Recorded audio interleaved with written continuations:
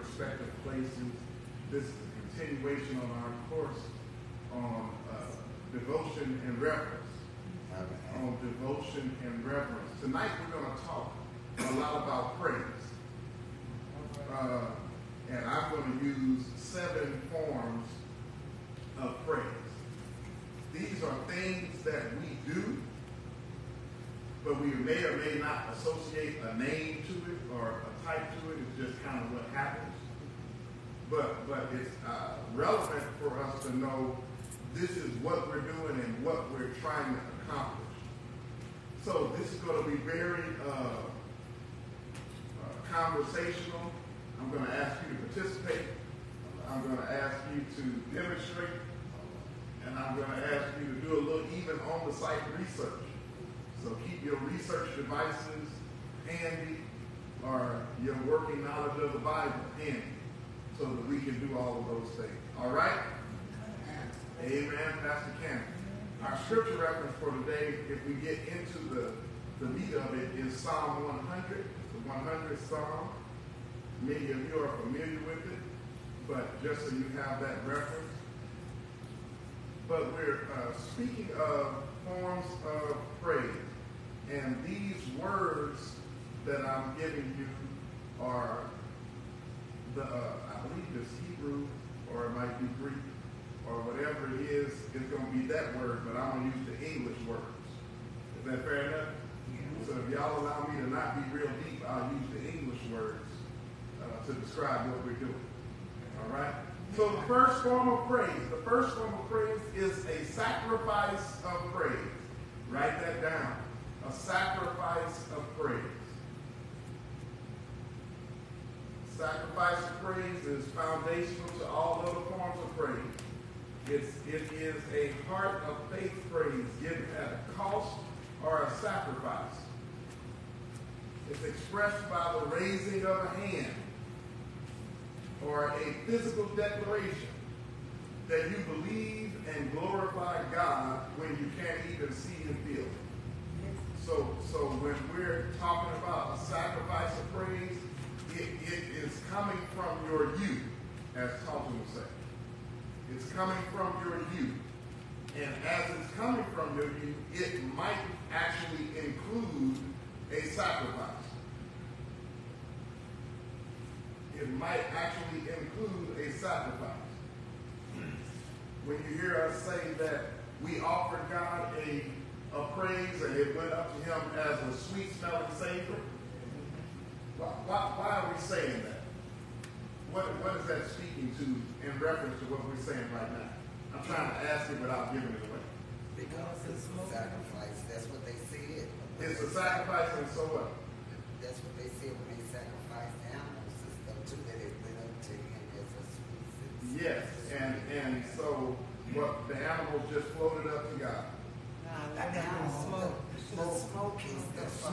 smoke. Because when they did the sacrifice, it was what kind of an offering? A sacrificial offering. And what did they do to the offering? Burn. That's what I'm going for. They burned the offering, right?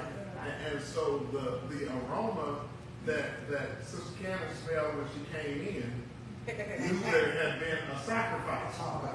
Amen. Amen. And so she smelled the result of my praise. Yeah, right. Amen. She smelled the result of my praise.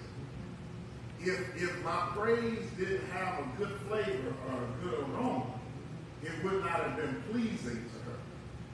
But it's evident that the praise was good because the smell was good. All right. Amen? Amen.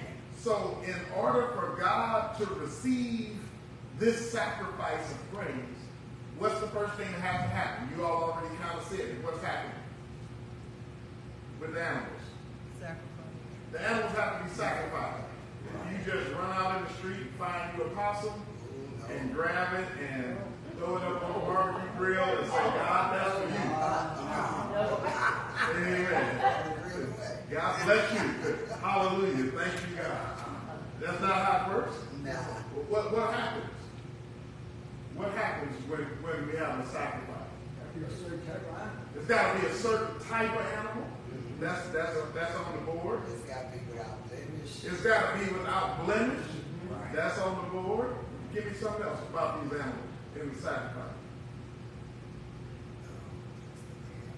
It sometimes it made a difference whether it was a male or female, I think. It has to be male or female, you might distinguish, but what about the male or female would make it specific? Because any male or female won't do. Firstborn. It had to be perfect without. Without blemish, you got that one. Yeah. Firstborn, I'm not sure, but we'll consider it. It was young. Young. Pure. It was chosen. That's a good one. What else? Pure. Now that's kind of what Eddie is saying on the no blemishing. And what else? It had to have some value, which all these things gave it value, right? And the other thing is it had to be living. It had to be living. You couldn't forget roadkill and say, this, I'm just going to sacrifice this. You know what I'm saying? It had to be living. So all of these things added value to the animal that we were going to sacrifice. The greater the value, the greater the sacrifice. The greater the value, the greater the sacrifice. If you had 30 sheep and you got this one sheep over here that's got a broke leg that's probably going to die tomorrow, and you said, let's go ahead and use him and get rid of him. It would have been a sacrifice, but it wouldn't have been a good or a pure sacrifice because it didn't have value. You knew it was going to die anyway. But if you get the strongest, the youngest, the most pure, without spots, without blemish, you could probably take this sheep and shear it and make a lot of money off of its coat. But rather than make money off the coat, you kill it. Rather than use it to breed, you kill it. Rather than all the things that it could be, all the things that could be special to it, you take that and you say, God, this is the best thing that I have. And rather than keep it, I want to give it to you. That was something you just said there. And that's what makes it a sacrifice.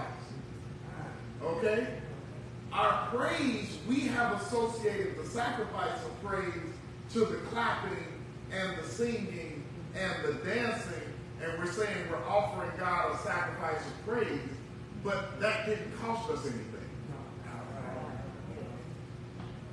So although you're praising God with the clap and you're praising God with the song, what was the sacrifice? I said, although you're praising God with the clap and you're praising him with the song, there is a sacrifice. Or else there's not a sacrifice of praise. Assuming that we're offering a sacrifice of praise, what is the sacrifice? In order for it to be a sacrifice, what's the number one thing that has to happen? Something has to die. So what's dying? Say it again, brother. You are the sacrifice. You are the sacrifice. And when you make that sacrificial praise, it is literally you dying to self.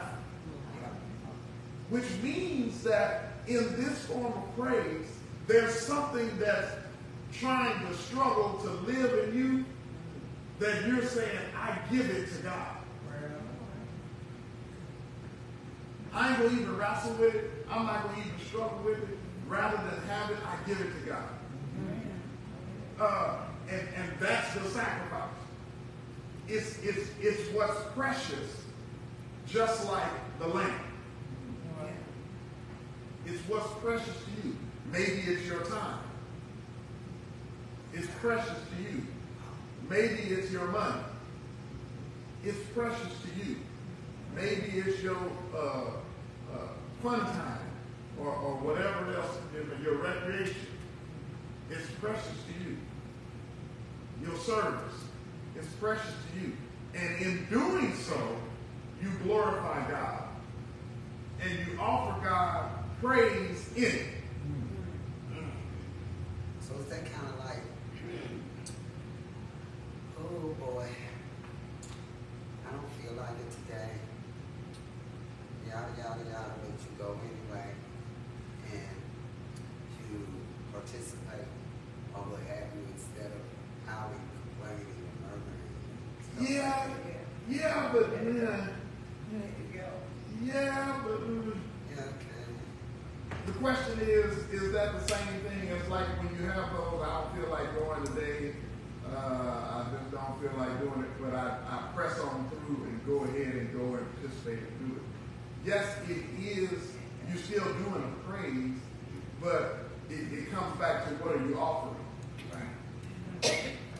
You see what I'm saying? How you dress the sacrifice is part of the offering. So if somebody comes and serves your dinner and brings it and throws it on the table and says, here, I didn't really feel like cooking, but here you go. That's saying something versus the presentation that you make of the food, like when the chef takes the top off and the voila. Right.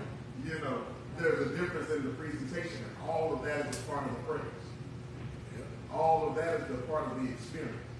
So just checking the box doesn't necessarily make it a good offering. Makes sense. Just checking. Checking the box doesn't make it a good offering.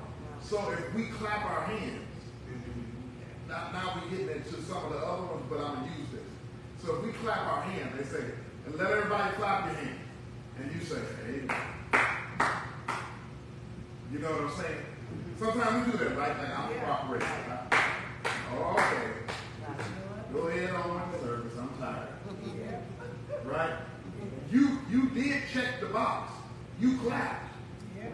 So the worship leader can't say, you ain't clapping. I clapped. But it was a pitiful clap.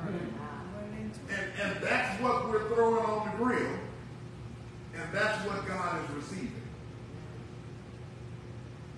Now, why didn't I give God a thunderous clap of exuberance and the energy that he deserves when I clap? But is it even given to God if you're doing your first example? I gave to him, but it was just pitiful. Here you go, God. You know what I'm saying? Yeah, I know. It was like the possum I threw on the grill. That means when they say that this give God Right. any type of praise, you actually do that. You don't really do it until you actually do it. Is that really? You doing it because you actually do it, you ain't doing it because you did it before they asked you to do it? Yes, it's still okay if somebody, the question is if somebody has to ask you to praise, is it really a praise? It's still praise if somebody asks you to do it. When the song says, praise ye the Lord. Yeah. Praise, that's somebody asking you to do it. But the thing is, when they ask, what do you give? You see what I'm saying? What did you, I asked for an offering, what did you give? And then you praise God for the offering. So once I gave my best sheep, my best lamb, am I sad like I can't believe I had to give God this sheep? I was planning on, using that. And I'm murmuring and complaining all the way back home like, God, I always want something. You know what I'm saying?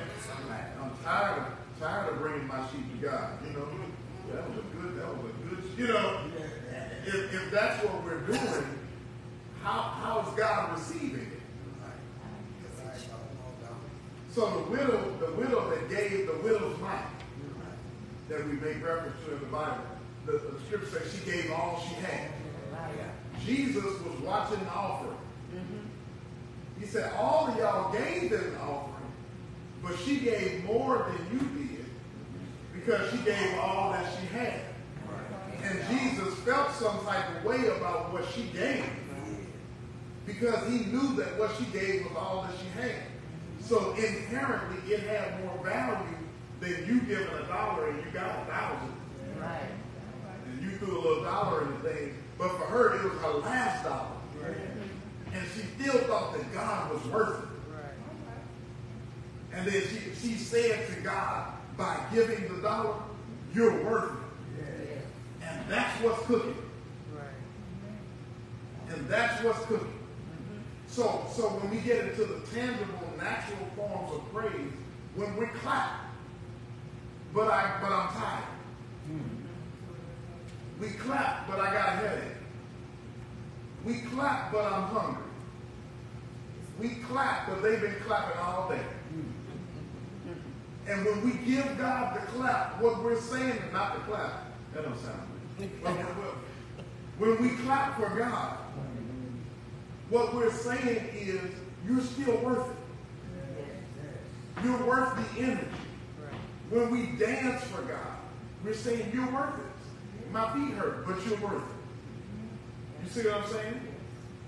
When we sing unto the Lord, whatever the expression that we're offering, especially out of a place of sacrifice, where because I am tired, because I don't, but how I give it to God says, but you're worth it. I'm tired, but I'm doing this tired, and I'm gonna give you all I got. I'm not gonna half do it because I'm really not engaged. So the sacrifice of praise is what we offer to God, and we give him glory because of what it is and how we do it. Amen? Amen. So give me an example of where you give God a sacrifice of praise. Give it just a little bit louder, please.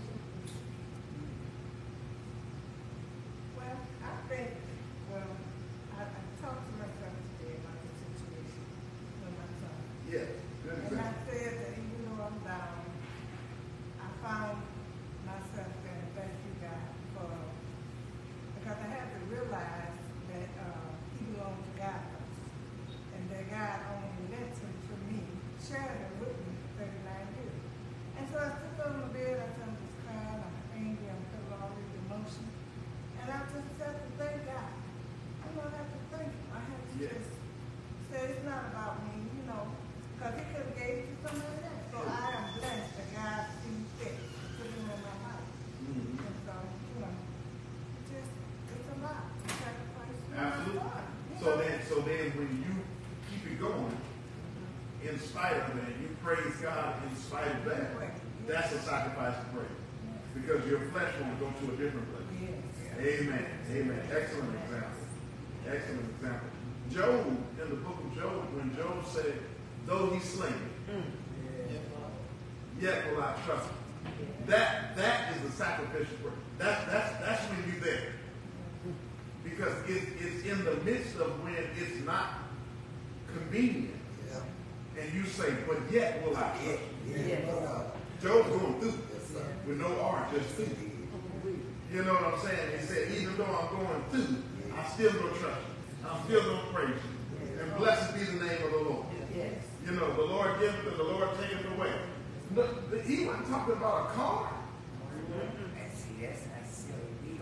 Yeah. We go to another place, right? Job didn't just have a flat tire. He lost children and cattle and all of the riches and all of that. And his response to that is the Lord giveth, the Lord taketh away. Blessed be the. Now you get into a sacrifice of praise. I'm telling you, God, that nothing that I have is worth more than your praise. Nothing that I have is more significant to me that I would give it energy rather than giving it to you. Can I go deeper for 45 seconds? Yes. Whatever you give your energy to is praise. If you sad and you just lean into the sadness, whatever the situation is that has you so sad is getting your praise. Can you judging me? People grieve. Of course they do. I would say they didn't do it, but I'm saying when they do, this is what happens. Jesus, y'all be mean to me, but y'all don't be mean to Jesus. These people came to Jesus and said, I want to be a disciple. And as soon as I get through burying my people, I'm going to come and be one of your disciples. I'm going to be a good disciple. And Jesus said, cruel and harsh, let the dead bury the dead. Somebody was see what I'm saying? It puts us, it's saying, huh? I need you to break that down. Break it Yeah, down. but somebody had nerve enough to say that. Yeah. 'Cause I had a some whole of what we conversation going with my through. sister yesterday about that. She was asking me what that meant because that's what somebody told her. So, are we explaining the scripture or are we explaining that situation? Not the situation, the scripture, because we had a conversation about it. She was asking me to explain to her what that means because the person said they're not coming because of that scripture. Gotcha. So, Jesus was making a distinction when they came to him and said, I want to be a disciple, but I think it was 3 examples there that they came and said, I want to be a disciple, but. And the distinction that he's making there is take the but out. If you're going to be a disciple, then follow me. Don't follow me after you fit all of these conditions. Don't follow me after you get through doing all of that. This is not the distinction that we're making in that situation where we're mourning a loss or doing something like that. But if God's call is on your life, and if God says go, don't say, well, God, I'll go, but first. You see what I'm saying? God, I'll do what you want me to do, but I got to make this the priority in my life. And he's distinguishing Jesus is that don't make that the priority. Yes, question. Come on with it. It's not a question, it's just a confession. Because you have never been through with doing this before you do Which is exactly Jesus' point. See, You'll always have a something. I always gonna get It'll something. be a funeral today, it'll be a bill tomorrow, it'll be you tired the next day, it'll be a garden, it'll be your food, it'll be all of those different things. And all he's making the distinction is set aside all the excuses, set aside all the distractions and follow me. And the one man said, I want to follow you, I keep all of the commandments and all of that stuff. And he said, good, sell all you have and follow me. Why? Because that's the distraction. And That's the issue. Go ahead. And that was kind of what I shared. I just wanted to kind of make sure my understanding was right on that because I think sometimes people take the scriptures and they take it out of context. Because to my understanding, since the beginning of time, there was some type of burial process. So it's not a sin to bury people. To my understanding, it's just that was the challenge for him, and God and Jesus knew, or that was a test for him. Not that Jesus didn't know what he was going to say, but to that person, like, hey, is it really that important to you? Do you really want to be a disciple? Exactly. And I also explained to them. Yeah, I went to a whole. Right. Jesus had a funeral. And that's what I even brought up, that Jesus was buried in a tomb, and back then that was a burial process. He was dressed. He was prepared for burial. They did a whole funeral service for Jesus. You know what I'm saying? So we can't say that Jesus is anti-funeral. You know what I'm saying? But Jesus is anti-putting other stuff in front of him. Right. Okay. And there's going to be times in your life, hopefully it's not in a situation like that where you're mourning the loss of a loved one, but there's going to be a place or a point in your life where you're going to have to say, this God is more important than this. Yes. And it's going to be something that really is trying to compete. It might be emotionally so. It might be where you have to go and say, I know I want to be at this, but God is calling me to that. And that's hard to do. And there's going to be a place where you're going to have to make that distinction, that line in the sand. And that's the sacrifice. You see what I'm saying? And we already know God is jealous. Amen. You know, and he do a lot, right? Yes. And so I think in some cases that these things are presented just so that we can make those distinctions. So is that like when this happened and I said to myself, I'm going to be loud, I'm going to stay in my room, I'm going to shut out from people, I just want to lay here and me. Right. So is that like that? And then I said, no, I got to get up and I got to keep pressing and go to church. can't just lay here and cry. Yeah. It's not going to do nothing. So I want to serve God regardless of what the circumstance is. Lay here and cry, even though that's natural. Lay here and cry doesn't give God any glory. Lay here and cry doesn't fulfill the call of God on my life. Lay here and cry doesn't encourage me. Lay here and cry doesn't encourage anybody else. Lay here and cry is not a sign of faith, hope, or charity. Lay here and cry is just me sitting here feeling pitiful and sorry for myself. And lay here and cry generally leads to other things that don't glorify God. So now I'm lay here, cry, and drink. Now I'm going to lay here, cry, and be depressed. Now I'm going to lay here, cry, and cuss. Now I'm going to lay here and cry, and I'll never go back to church. Because I've gotten into a thing. Okay, y'all made me preach. You got to know that some stuff that comes up in your life is there to throw you off. It's an assignment from the enemy designed to check your chest. It's designed to see, if I do this, will you quit? If I do this, can I break you down? And when the maturity is to get to a place to know that even if he slays me, you see, I can't let that run my day. I can't let what happened to me run my day. I'm going through some things right now. Most of you all that close to me and talk to me today, you know I ain't having a good one. You understand what I'm saying? But I want to say, I'm just going through, I'm staying home, I ain't going to Bible study. Man, please. Because this is a sacrifice. This is, look, the energy that I'm giving you right now is not matching what my heart is doing.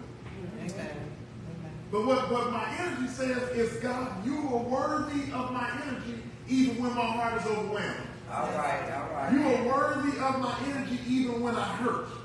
You are worthy of my service no matter what I'm dealing with. And when we don't, what we're saying is the opposite. We're saying what I'm going through is a bigger deal than you. What I lost is a bigger deal than you. And we don't intend to say that most of the time. That's not what we're trying to say. But if we're not conscious that that's what we're doing, then we'll find ourselves in that place. So sometimes you have to mechanically, I almost say medicinally. Now, I'm going to coin that word tonight. You heard it here first. Sometimes you got to give God medicinal praise. Woo! That's good. I like that. That's good. Right there now. Sometimes you got to give God a medicinal. You know what a medicinal praise on the bottle that say take 2 times daily. Oh, okay. You know what I'm saying? Like, take this 3 times with food.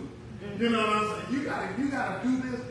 It doesn't matter if it tastes good. It doesn't matter if it feels good. It doesn't matter if you like taking pills. It doesn't matter if you don't want the shot. What you're gonna do right now is you're gonna do it. You're gonna take this right now. I'm gonna clap my hands even though my hands hurt. I'm gonna dance even though my feet hurt. Because whatever I have to give God is worth it. Golly, I feel it.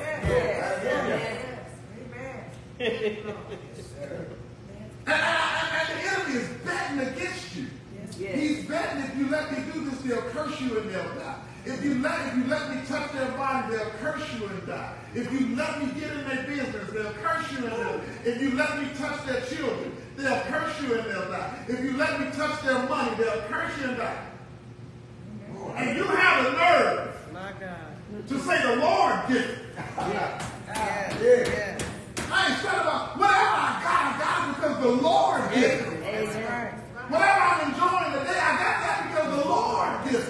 Whatever I'm mourning because the Lord did it.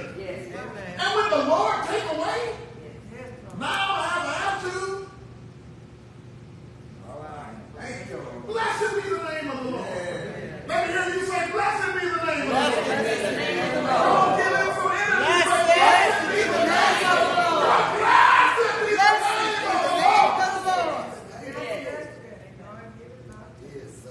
Yeah. You got to shake yourself out of it. Yes. I was talking to Greg yesterday. He was at the hospital. We were talking about playing football. And he said, when you play football, no matter what it is, when you get ready to play football or we talking about fighting, he said, you got to get fired up. Yeah. You can't just roll out the bed and say, I'm going to play football. And stumble out on the field. You got to get amped. You running around, you jumping, you beating your chest, you know what I'm saying? You doing push-ups and stuff, you beating on the shoulder pads, popping them upside your head. Let's go! Huh? What's wrong? We getting ready to football. You see what I'm saying? You ain't gonna just wander out on the field scratching your helmet and yeah, time for the football game. You about to get hurt. Real. See what I'm saying? So, but I have to consciously make a choice when I'm getting ready to play football to get my energy up, to get my lather up, to get fired up. Yeah. I need to get fired up. By the time football games start, back when I was young and I had energy, you know, my latter years of football, I was saving every drop of energy I had. I didn't breathe if I could help it. You know what I'm saying? I only breathed when it was necessary. Amen. But back when I was young and I had energy, I was running. I sprinted out onto the field. Ah! Joker! I'd be on the kickoff team. I screamed at people as I was running out. Like a kamikaze of me. Ah! Joker, yes! And don't let me hit somebody. I probably have a little brain damage. Y'all pray for me. That's okay. You know, but I used to go into a game, and every day I had a vision. Part of our pregame preparation was visualization. Well, that's big too long. Yeah. Before the game started, we visualized ourselves winning. You know, we ain't even got our cleats on yet, but we see us. We just go somewhere and sit down and be quiet and imagine winning. And imagine scoring the winning touchdown. And imagine making that interception. And imagine making that game-saving tackle. And you know, in my little mental health area where I went, in my corner of the locker room, when I would go there, I would imagine that I hit somebody so hard. I'm serious. Every game, I would go into the game and I say, I want to hit somebody so hard that they quit.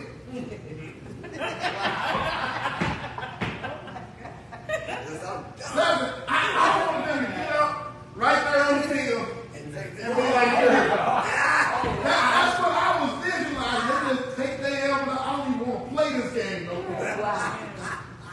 And that's what I was envisioning. You know, not just making a tackle. I wanted you to quit. Right. Wow. I'm going to take up golf. You understand what I'm saying? That's why I had a different mentality by the time the game started. I wasn't just trying to make a tackle, I was trying to end your career. That's the energy I brought to the football game. Huh? Remember we was at the Arkansas game, I told that boy, do not run this way.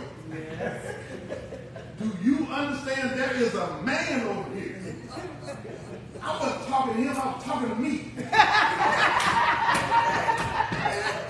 You understand that? That ain't gonna change what he was gonna do. I was getting myself geeked. I'm like, if you run this way, you're gonna get hurt. That's what I was saying. The boy was laughing at me. You know, man, you old. I said, okay. I got an attitude talking because he didn't get nervous. I'm like, you should be nervous. You hear me talking to you? And he didn't respond right, so I was like, okay, I got that. And I got witnesses, some online. I got witnesses. And then they snapped that ball. I'm telling you, I brought everything I had in Missouri and put it into that boy in that backfield. Everything that I was carrying, I put it into him. And I laid in it and I screamed. No! It wasn't like, it was the rule!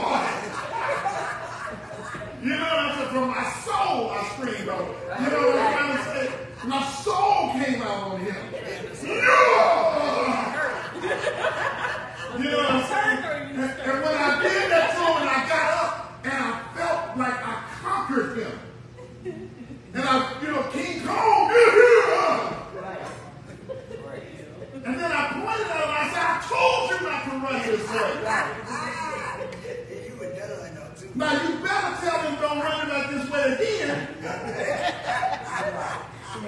And he looked like he chuckled. You know what I'm saying?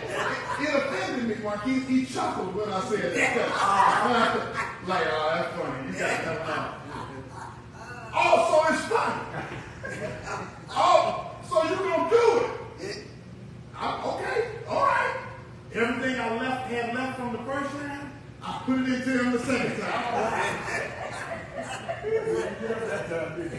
And when I got up, I told him, I said, your quarterback trying to get you hurt. You better tell him to run that ball this way. Don't come up here. I saw him when he went back to the other. He's like, hey man, let's run something else. See, the truth is, I didn't have nothing left nowhere. I gave them all I had. The Lord giveth and the Lord take away. Blessed be the name of the Lord, they ran that way. But I gave them everything that they wanted at first. You see what I mean? You got to bring that energy to whatever it is every time you come. You can't just slide into it.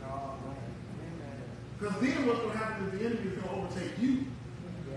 And when the enemy overtakes you in the situation, then you lose your victory and your sacrifice. I say when the enemy overtakes you in the situation, you lose your victory and the sacrifice. You don't get no benefit out of getting drove. It's when you overcome that you give God glory. Well, what if I'm not strong enough? Well, what if you just don't quit? Well, what if you're not strong enough, but he is the one that makes up the shortfall in your life? What if he makes you strong enough? What if he calls your hands to war? What if he causes you to triumph? If you faint not. You just don't know what I'm going through. I don't have to know. I know him.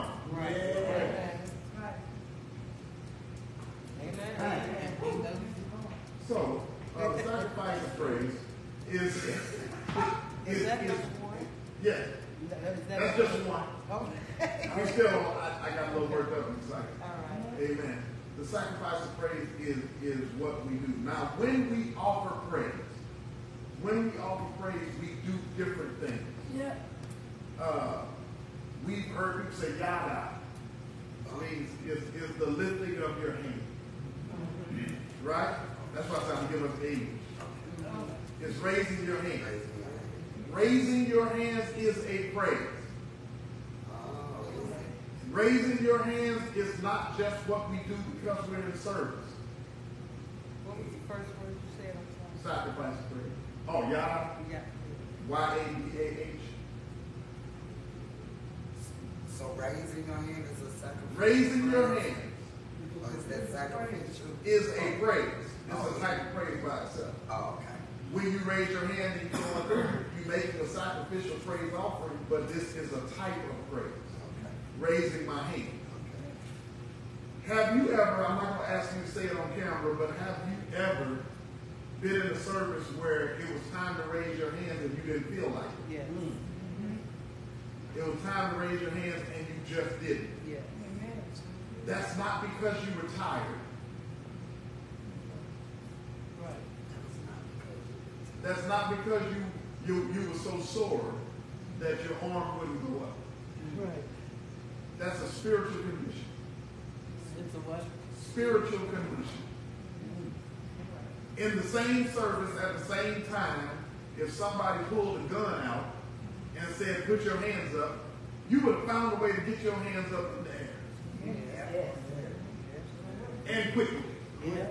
And it wouldn't have mattered if it hurt. And it wouldn't have mattered how tired you were.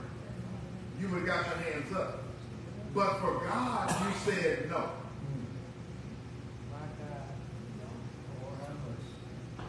For God, you said I'm tired. For God, you said it hurts.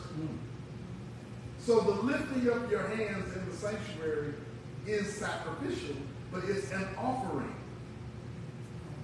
I'm saying unto God, again, you're worth it. I'm saying to him, it's worth more than how I feel. So when I lift my hands, I'm surrendering to him. I'm crying out to him. I'm blessing his name. I'm giving and receiving from God with my hands raised. I'm glad you said that. But when I choose to keep my hands down, I'm not giving and I'm not receiving. Okay. Because sometimes I raise my hand to like, oh Lord, let it be unto me. And if praise is authentic in our life, it should happen when we're not in service. Amen. It should happen when we're walking down the street. It should happen in the kitchen. It should happen in the laundromat. It should happen in the park. Whenever you feel such an unction, your hands should go up, because this is a form of glorifying God as often as you do it. So you don't have to wait till somebody says, lift your hand. Can I go deeper? Sometimes we have commercialized the lifting of our hands till it becomes a part of the demonstration and not a form of worship. It's like being at a concert and they say wave your hands in the air. And wave them like you just don't care. And even though you just waved them 5 minutes ago, you waving them again. Because whoever doing the concert say wave your hand. You don't see the person just randomly in the crowd waving their hand. But when they say wave your hand, we respond. Waving. You see what I'm saying? So when we're in this place, that form of praise should come out in our lives spontaneously, unprovoked, just because he's working. Sometimes when you're hurting,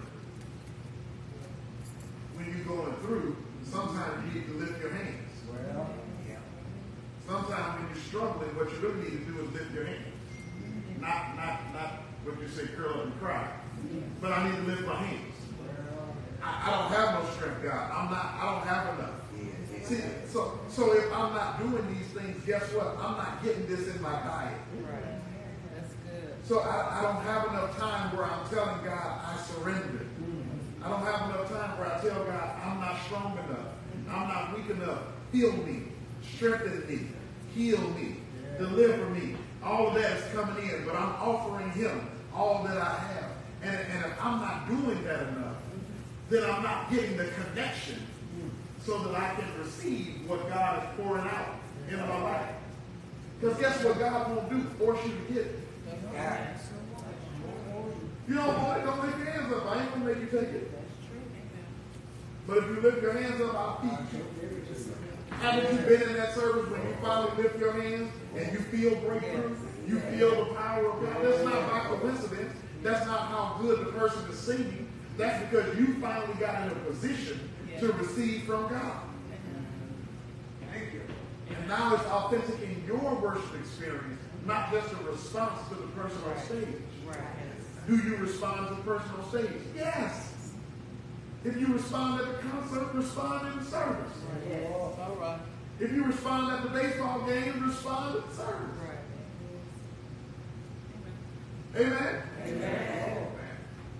But you're giving God the praise.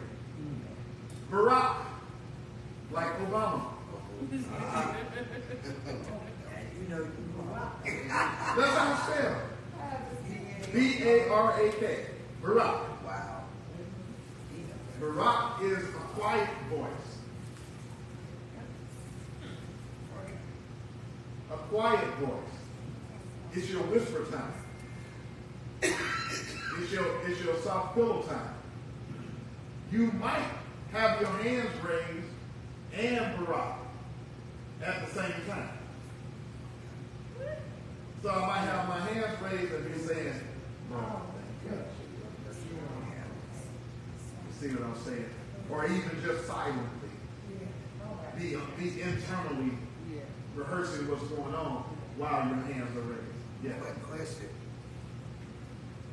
Is it, I'm going to say this without offending. Is it correct that you can pray without speaking? Yes. Yes. But it's a different type of prayer. So, Barack Barak would be praying without speaking. It's a quiet voice. It would be not audibly saying what you're saying out loud that everybody else can hear. It could be internal. It could be soft. It could be a whisper. It could be a mumble. It could be a cry. Because you see people do this and stuff. Right. I'm like, that's not praying, I ain't saying nothing. But it is. But it Talking is. to God, But it is. not talking out loud. But it's a different posture. You see what I'm saying? And we're going to have a segment on this on prayer. Okay, good. So I'm not going to do too much spoiler, but I will say it's a different posture of prayer. So when I pray like that, I'm praying different. When you pray, your prayer has an objective. When you're doing praise and worship, you might be the worship leader. Your praise has an objective. The style of praise. So when I say lift your hands, that has a different objective than clap your hands. When I tell you to clap your hands, I'm trying to solicit a different type of response than when I say lift your hands. Right. Amen. When I say bow your head, I'm asking you to do something different than when I say shout unto God. Right. Right. You see what I'm saying? When I was doing visualization, that was doing something different than when I was beating on the shoulder pad. Right. It's a different stage in that process. Does that make sense? Yeah. So make sure you remember that question if I don't address it specifically. But yes. So Barak is that quiet voice. It's in a kneel. It's literally in the bow that you just mentioned, Ned. It's humility. It's submission. You know what one of the most effective communication tools that there is that most of us underutilize? Shut up. Amen. What most of us are very bad at is being quiet. Amen. Amen. Do all the time. We're uncomfortable with quiet. Do you hear people say the deafening silence? When it's just quiet, it's too loud. And somebody gonna make a noise. You know what I'm saying? They just came out and just be quiet. You know, tell a room full of children just be quiet. They will start giggling. Yeah. You know what I'm saying? You remember we used to play a game, who can be quiet the longest? You know, and then somebody going, they not just losing the game, they can't help it. It's like it's uncomfortable to just be quiet. Somebody got to make a noise. Knock something over. Do something. But if I just said, come to church and sit here and be quiet, we could sit here and be quiet and have a worship service that was out of your mind. My God. Wow. In silence. Wow. You know, it's funny you should say that because I had to really work today. And I was like, which way did I do that way or that way? And for some reason, I don't know what was going with those kids. They just bust out, start laughing, you know. But I'm trying to figure out what I'm going to kind of make me nervous. I'm like, be quiet. Don't open your mouth no more. Close your mouth. Good job. They got loud. I need to figure out what's wrong with them. Right. But that part too. But it is hard to be quiet. So practice it. Even in your time, take some time with God. I ain't gonna tell you how long, but just say, God, I'm gonna sit with you and be quiet. Don't write. Don't read. Don't look at TV. Don't go on TV. Don't sing. Don't hum. Just be quiet. I'm gonna put that in Just sit there. It's hard. But God loves that time. If you have a relationship, part of having a relationship is quiet time. There's a time when we spend time together when we ain't talking. And we ain't honeymoon. We just together. We ain't talking about nothing, we just here. We're not doing nothing. We're just together. But you can't be doing other stuff and call No, we just here. Just okay. We just here. spending that kind of time, being quiet, being still. Stop moving. Don't text. Don't Facebook. Some people say, I'm talking to God all the time. Man, please. But are you listening to God all the time? Right. Does God have any dedicated time where he has your undivided attention and you're not going to say anything? You're not going to ask for nothing. You're not going to say nothing. You're not going to sing nothing. You're not going to make no prayer requests. You're just going to sit there and be quiet. So you take that one home. That's free. I got it for free. What's his name? Barack. That's right. That's right. I believe I'm saying this next one correctly. Halal. Halal. H-A-L-A-L. Halal. Hello. H-A-L-A-L. This is what we Pentecostal folks like to do. This is your soul rejoicing in a dance, in the clapping of our hands, beating the tambourine, make noise. This is make a joyful noise. Holler. Run. No, I mean literally. Holler. Run, jump, stomp. Rumble. Holler unto God. Not halal. I'm talking about holler. Scream. Yell. Right? When they said, come on and make some noise in this place. Holla. Got it?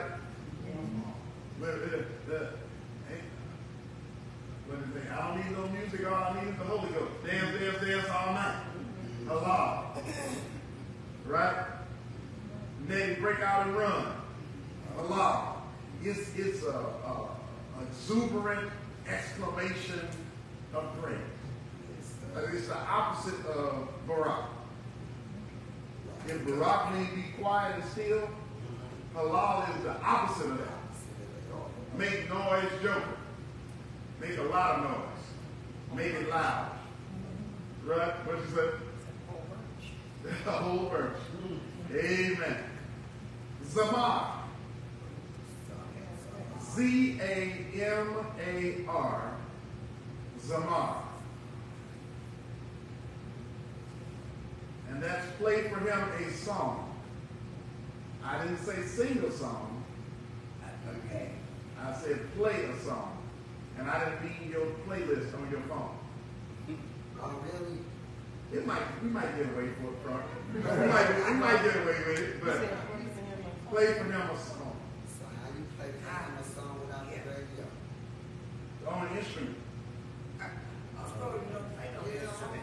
Everybody play an instrument. No. get out of here. No, I don't. Everybody can Well, play I can play a tambourine. that you play an instrument. Everybody can play an instrument. Doesn't matter how it sounds, right? Doesn't matter how it sounds. It's joyful. Everybody can play an instrument. You can play an instrument, could be blocks. Yeah. You can take no blocks. Wooden blocks. Or a spoon in a pan. A spoon and a pan. Old country church, that was the instrument. A washboard. Yeah. I was amazed at that blowing in the fan as a kid. Up and down. Playing them and blowing the Blowing fan. in the fan. When they hit the washboard, That reminds me of that thing they be playing in Puerto Rico. What is that called? That thing they it was a washboard. That was a washboard? It was like a washboard. Yeah. Wow. But yeah, so you can make, we didn't say you had to be a symphony orchestra musician. But you're playing him a song. So your blocks, clap, clap, clap, whatever rhythm that you do in the blocks is playing him a song. Because when you're clocking the blocks, you're still hearing something. You're hearing a rhythm in your mind and in your heart. When you beat the tambourine, you're doing that. When you blow the horn, you're doing that. When you play the piano, when we were in Carolina, Apostle Salton led us in worship on the keyboard. She was playing the keyboard. Wow. Good. And in 2 minutes, Apostle Sims had taught her how to play the keyboard. Wow. And the whole service went berserk while she was playing the keyboard. Wow. It sounded very Fisher Price. You know what I'm trying to say? But it worked. Yes. It wasn't in the. Right. She was just playing chords. Yeah. This chord. And then go to this chord. And then they went back to this chord. And then go to this third chord. And she was banging them. Blue, blue.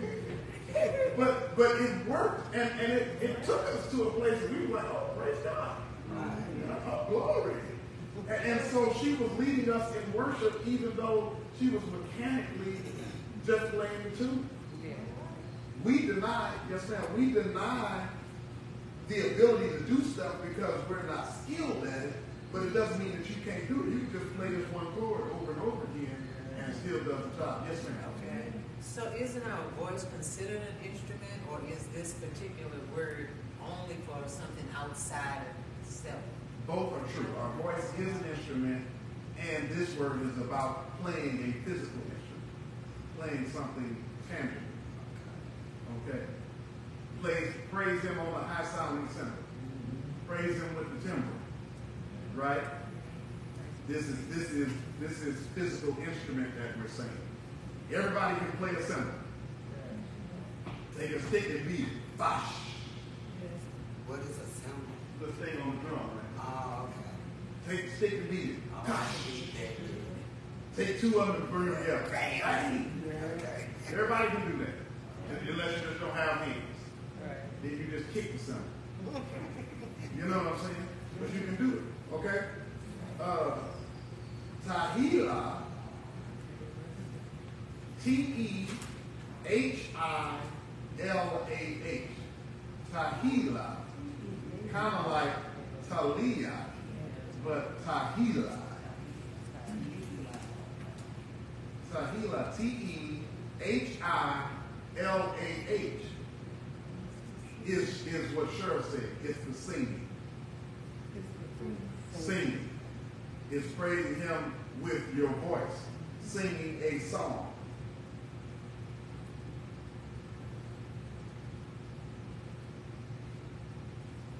It could be the song you know. It could be the song you make up. It could be your random words coming together and becoming a song. You hear sometimes people are in service and they just start saying stuff. Hallelujah, Jesus, glory to your name, God. Hallelujah. And they're doing that. Tahila. Thank you, Lord. Okay? You may or may not favor that style of worship. You may rather have a little more Kirk Franklin in your Tahila. Right? But neither one is wrong. Neither one is wrong. It's just Tahila. Your Tahila might be country. Your Tahila might be Latin. Your Tahila might be urban, but it's still Tahila. Does it make sense? Yes. What if I don't sound good? Yeah. I need somebody. What if I don't sing good? Is it still Tahila? Should I do that or go back to the blocks? No, it's still to me. It sounds good to God, but you don't make it come. It sounds good to God, should say it. Yeah, I bet it do. Even though I don't have a good voice. Y'all agree? I knew this man that he couldn't sing, but he get up there all the time. And one day he sang, boy, he sounded good. To you. It sounded good for real. To Because you. other times it wasn't. Yeah, okay, I'll say that. It sounded good to you that time. All right, I'll say The that. question is, on those other times, did it sound good to God? I bet it did. Because it make me happy. Here's what happens. We're thinking of our skill. Yeah. God is thinking of our offering. It might sound even better when you know you can't sing. And you sing. Right. And you sang. It's not more entertaining, Right. Okay. but it's a better offering to God. Yes. Because God knows that you're not singing because you're cold and Right. you like to hear yourself maybe run. Yeah. Woo! And start to say yodeling. You know, it's you just think you flexing your musical talent. Right. And musical talent is not necessarily praise. Right. Amen. You can be musically talented and sing gospel songs and be an atheist. Yeah. And it's not praise. Yeah.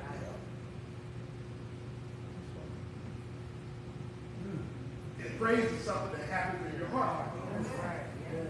It happens in my heart. It came out of my mouth. It came out of my hands. It came out of my feet. But it happened in my heart. Right. So to God, what we're missing is that we're trying to listen to see, are we entertaining? And God is measuring our offering. Okay. What God is looking at is saying, I don't care what it sounds like. Right. I'm giving it to you. Right. I'm giving you all I have. And if you put all of us, if you put all of us together in a bad key, then all of a sudden it sounds wonderful. Yeah. Yeah. When you hear all that, hey, I'm in the wrong key, you know. You put all of us together in that sound, what the total thing coming together becomes an aroma. Yeah. What's she say? She can't say it out loud. All right. Yeah, let's say that later.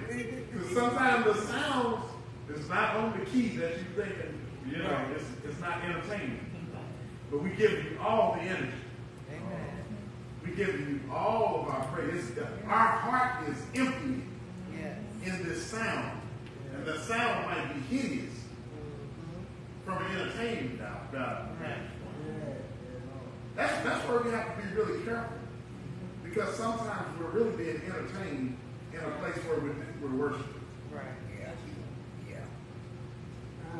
Y'all didn't hear me say it one Yeah. time. Sometimes we're really being entertained in a place where we think we're worshiping. Oh, yeah. And we're waiting to be entertained. So sometimes we praise God, quote unquote, in response to the entertainment, Yes. not in response to God. That's good. Yeah. Whether Juanita get up here and sing or I get up here and sing, God is still good.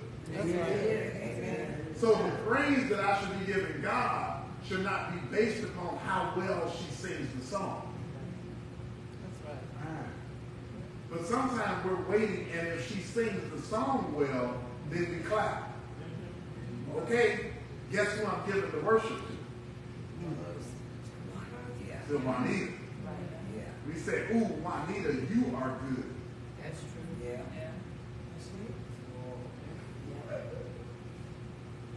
Me and William get up and sing our duet. Ain't nobody gonna clap. Y'all might. when we stop, then they go clap. They'll say, whoa, thank the Lord. Don't say no more, please. That's it. That's it. God loves you. Because we might not be as entertaining. And in many cases, church has become entertaining. And we have bought into it. Amen. And I'm not judging us for it, but it's what happens. It's the reason why churches pay to hire a band and to hire a praise team. So that really we're having a concert experience every Sunday. Yes. So what if I have been to church and some people sing and I just don't get up. Yeah. They can't sing, and so I'm not up They're there. not very entertaining. Oh, yeah, so I'm like, what are they doing? This sounds horrible. And Right. I know the song, but I'm like, oh, please get through. Right. Because we're not being entertained. Yeah, you ain't into that? And in our corporate worship, there is a balance between not being horrible, you know what I'm saying? And because we're gifted in different areas. But we should not be prohibited. My praise should not be prohibited because I'm not the most talented singer. You see what I'm saying? But in that situation, maybe you might be a better usher. And don't sing. You know, maybe you should be on the deacon board. You see what I mean? Or whatever. I tried to sing when I was in church, and I know I couldn't. So, especially when the girl said, what are you singing? Just when you left. I tell her, I can't get out of this, I can't sing. And you tell me just move my lips, and I Right. know what I'm saying. So I began to usher. I'm good at Right. that. That's good. Praise the Lord. Amen. And God is blessed by that, right? By our service. But even if I'm the usher that can't sing, I should still make a joyful noise unto the Lord. And I'm not doing that for entertainment. Number two, I should also make that same type of joyful noise when I'm at home. I should make that same type of joyful noise in the car, in the kitchen. See, I'm not only worshiping and praising God in the corporate worship service. This is to be a part of our lives. So I should break out in song as I'm driving down the street. Because God is good. I should lift my hands, not while I'm driving, but another time. Right? I should do that. I should allow, and then I should barak. And I should do all those things throughout the course of my day. Because if I'm in fact talking to God all the time, then this is going to be a part of my experience. There's going to be a time where I'm in the presence of God and I'm just going to shut up. Let all the earth go silent before Him. There's a time I'm just going to be quiet. There's a time where I'm going to scream. There's going to be a time where I'm going to dance. All of that's going to erupt out of me in the presence of the Lord because He is God. Amen. And worthy of my praise. Last one. Anybody want to guess it? Shabbat. Shabbat, I knew it. I was going to ask about that. Shabbat. S-H-A-B-A-C-H. Shabbat means to shout for joy. Okay. To shout for joy. Loudly, triumphant, as if the victory is in our hands and we won. So like when I hit the board and I screamed and did all of that, that's a Shabbat. Ah! When you see the what's the Braveheart movie, and then they beat the shields and they scream. That's a shout unto God with the voice of triumph. See, we're shouting as though we have won. Right.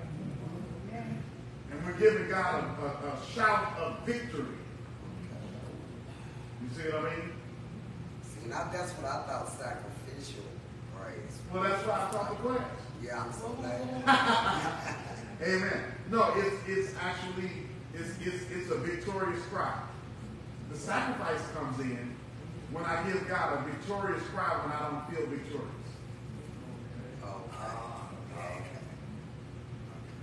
When I feel like, I'm losing, and instead I give God a shout of victory. Now I'm doing something by faith. I'm telling my soul how to feel in this situation. My soul wants to be sad and depressed and cry, but I'm telling my soul instead, make a joyful noise unto God. And shout unto God with the voice of triumph. I'm telling you, I might have to holler. Yes. Throw up both my hands.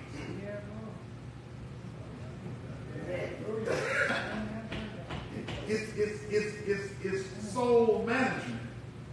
My soul shall make her boast in the Lord. I will say of my soul, I'm telling my soul what to do, what to feel, what to think. my soul is not running my body. Right now. I'm glad I know that. I'm telling my soul, you're going to lift your hands. When God said, as long as Moses' hands was lifted, they was winning the battle. Yes, winning the battle. And then when his hands got tired, God sent him help. Hey! That was Shabbat. Amen. God sent him help to help him hold up his hands. Sometimes you need to be helped for somebody. Sometimes somebody holding their hands and they might be weary. You got to help them hold up their hands so they can get the victory. Hold their hands up until the Shabbat comes. Yes. Yes. Worship leaders. Worship leaders. Stop yelling at people and telling them to worship. And lead them in prayer. Dance until I get happy. Lift your hands in the sanctuary and bless the Lord. If we are what we say we are, it's going to catch a fire. It's going to catch in us. Sing the song. We used to sing Dr. Watts, and somebody just sing the song. And everybody else knows that what we're supposed to do is sing the song too. And so what we do is we come right on in with you and sing the song. We know how to get in agreement with a yes, Lord praise. And lift our hands and say, yes, Lord. And say, yes, Lord. Come on, lift your hands and say, yes, Lord. Yes, Lord. Come on, do it right now. Lift those hands and say, yes, Lord. Come on, I feel it right now. Lift your hands and say, yes, Lord. Say yes, Lord, until you feel it. If you're at home, say, yes, Lord. Lift your hands in the bedroom and say, yes, Lord. Lift your hands in the living room and say, thank you, God. Lift your hands and say, yes, Lord. Yes, Lord. Yes, Lord. Yes, Lord. Hallelujah. Yes, Lord. You can't see it. You can't see it, but I put my hands down. Yes, God. Hallelujah. Some people's hands stayed up. Yeah. Because once I get you a fire, you don't need me to tell you about it. You have to tell me that all I got to do is get my mind shifted. So when we come to corporate worship, we're leading people to shift their mind.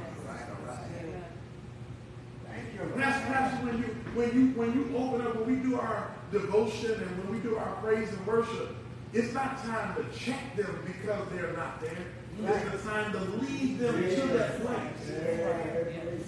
So you come on fire. So you can set me on fire. Amen. Not criticize me for not being on fire. Burn until I want to burn. In Hawaii, in Maui, there was the terrible wildfire. But if I can use the wildfire as a measure of worship, what happened that caused the wildfire was one spark. I'm going to check some folks, CC, that be talking about the dead churches. And is that any other? Because it's not the dead church that's the problem. It's that there's no spark. All right. In Maui, they had one spark. That spark caught the dead trees on fire. And the second thing that happened was hurricane wind came and blew the fire across everything else that was dead. And in moments, everything that was dead was on fire. All we needed was a spark and a strong wind. My God. And the day of Pentecost was fully come. Right. Amen. They were all in one place, one mind, one accord. They're dead. And then the Holy Ghost came and lit upon them like a mighty burning fire. And it came like a mighty rushing wind. It's a fascinating concept. All God needs is a spark and a little wind. And it'll blow over and set everything in the house. And everyone that was in the room spoke with tongues. And everyone that was in the room prophesied. And everyone that was in the room gave glory unto God. Nobody didn't feel like it. Nobody's head was hurt. Nobody's feet was hurt. Nobody thought we had been in church too long. Because all we needed was a spark. And a mighty rushing wind. So maybe if you're in a place and you don't see that happening, the problem is that you're not sparking. Oh my God. That's good. Yeah, that's good. Maybe you need to go and set yourself on fire. And then when you set yourself on fire, when you get in a dead church, it should really burn. Huh? Ezekiel ran into God, and God asked him a question. He said, "Can these bones?" Do you notice what he said? Can these dry bones live? They dead. They were very dead. They very dry. The scripture said, and they were very dry. Equally saying they were very dead. And then God asked the spark, can they live? And then God did not give Ezekiel the supernatural power of regenerating flesh. God did not give Ezekiel wax to build out the bodies and make them. He didn't give him AEDs so that he could give them CPR and shock them back to life. God said, prophesy unto them. Doesn't matter if they're very dry. Prophesy unto them. And see, sometimes you could be looking at dead stuff and you can say, I'm not able to preach here. I'm not able to praise here. I'm not able to worship here because this church is dead. But the problem is not the church. The problem is the spark. When Ezekiel prophesied, it said, and the sinews and the flesh began to come out. And it came and it reformed. It formed along in agreement with the prophecy. But if there's no spark, nothing will come alive. So whether you preaching, whether you are praise and worship leader, whether you raising an offering, make sure you on fire. Before you criticize everything else for being dead. Hallelujah. Hallelujah. We the people of God, and especially those of us that are in corporate ministry leadership, our job is to be that spark. Our job is to be that inspiration in the lives of people wherever you go. You should be the walking revival. If that TV show was The Walking Dead, you should be the walking revival. Wherever you go, you should impact the community around you. There's no place I go where I let people stay safe. When I'm in here, you gonna smile. You mess around and you gonna tell God thank you. I'll make sure you do it. I'm gonna get on your nerves trying. Amen. I ain't gonna just walk by and say, "Oh, it look like me out there." I walked through the grocery store this morning. I walked by and stopped the lady that was stocking the shelves. I said, "Psst, you're not smiling." She said, "What?" I said, "You're not smiling." You know what she did? Laugh. You know what she said after that? Amen. And she said, "You have a blessed day." Wow. I didn't say I'm Apostle Cannon, but I'm a Lord. You hit that spot. All I needed to do was spark. And you know, 2 o'clock in the afternoon, she might have thought about that fat boy walk through the store. And laugh again. Amen. Because we should have that kind of impact on people's lives. Now watch this. As I close, watch this. No matter what you do, you're impacting the lives of people around you. If you frown, you're impacting the people. If you praise God, you're impacting the people. If you sing, you're impacting the people. If you lift your hands, amen. It doesn't matter what you do. People are being directly affected by what you do. You are God's instrument. And you have to make a choice. You have to make a choice to be used by God. Because you're going to be used by something. Okay. In this situation right now, I'm dealing with what I'm dealing with, but look, I'd rather give God praise. I could just sit here and suck my thumb, or I can shout. Don't go nowhere where you're going to get shot or nothing, but what if you just shouted until somebody look at you and just say, God has been that good? What if you gave God a Shabbat in the parking lot? And when everybody turned around and looked and just say, I just had to tell them thank you. For what? I'm breathing. Amen. Yeah, it's shifted. It's shifting. It's shifting.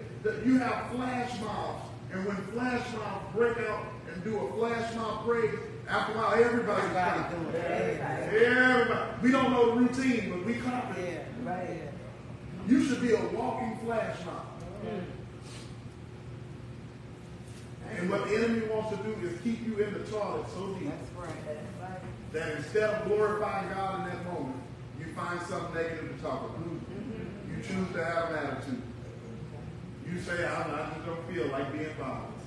You go into those places. You're depressed. You always say, I'm not saying that what we're dealing with is not real. But how we respond gives God glory.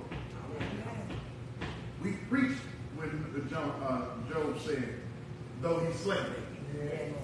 We preached when he said, the Lord giveth and the Lord taketh. You know why? Because that's special. We recognize what he's going through and he still can give God praise. Then we have to check ourselves and say, well, what about me? How many worms I got crawling in and out of me? How many dogs are licking my wounds? How many of my cattle burned up today? Did my house burn down? Is there any reason why I should be praising God right now? And if no other reason, I have breath. If we do that, it shifts our whole thinking. Even on a bad day, I can choose to think about the bad day I'm having, or I can think about breath.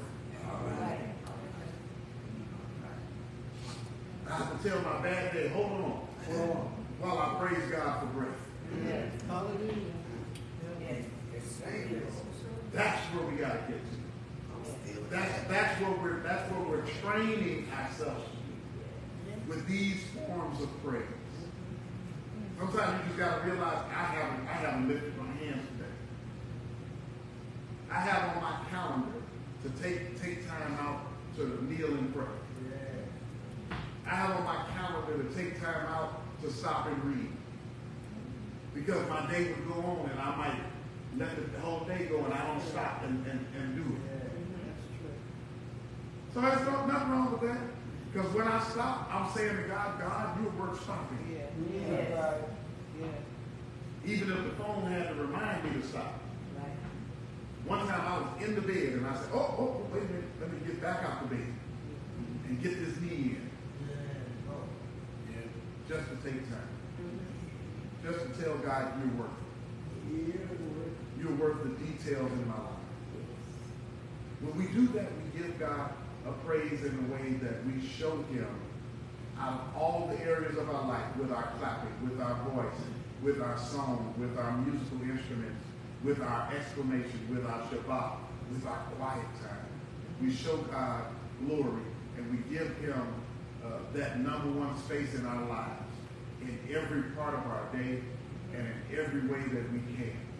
That's what we're doing when we give God praise. That's our devotion unto him. Come on and give God a hand of praise.